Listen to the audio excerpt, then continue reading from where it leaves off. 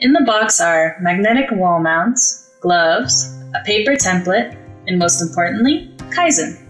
You also need some painter's tape, something to mark with, a stool, and a clean damp rag. Are you aiming for perfection? Grab a level and a tape measure. Next, find your canvas or your wall and eye where you like it to go. For precision, measure the wall's width for the center and mark 67 inches up from the floor to eye level. Now let's cleanse the wall to Zen perfection, ensuring our Kaizen adheres not just physically, but spiritually. Align it to the center with the eye level marks. Use the level to ensure it's straight, and then secure with painter's tape. This is where Kaizen begins its transformation in your space. Now, step 3. Mark the spots like a treasure map. Peel, stick, and press the mounts.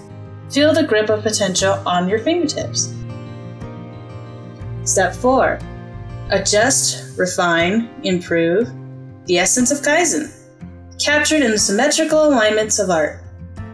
Now take a step back, admire your work, and let the spirit of Kaizen guide you to your next improvement. Until next time, keep refining, keep improving, and, most importantly, keep smiling. Now, to our artist, Paul Doe. Hi, my name is Paul Doe. I was asked what Kaizen means to me. Kaizen, in reference to personal relationship, refers to eliminating strife while replacing it with intentional bliss, altering the environment within your family.